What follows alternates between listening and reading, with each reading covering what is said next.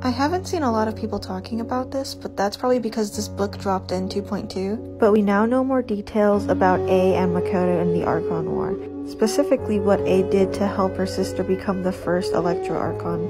It's also worth mentioning that Ei does talk about this book series in her voice lines, and she states that it is fairly accurate until the war against Orobashi, but the only book available for the Treasure Tales series has not reached that point yet. This is what the book says about Ei. Though the Shadow Shogun was divinely skilled in martial arts and unsurpassed with the blade, she believed herself little more than a warrior, with little understanding of mortal hearts. Thus, she chose to give up her bodily form, helping her sister to ascend to the heavenly citadel and obtain dominion over Inazuma.